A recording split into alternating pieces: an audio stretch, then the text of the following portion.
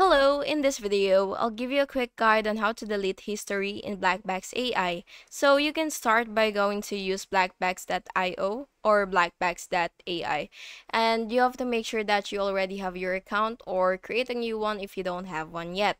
And once you're on your dashboard, you can either click your profile icon in the upper right corner and a drop down will appear, and then you will select either settings or my account. It depends on the version you're using.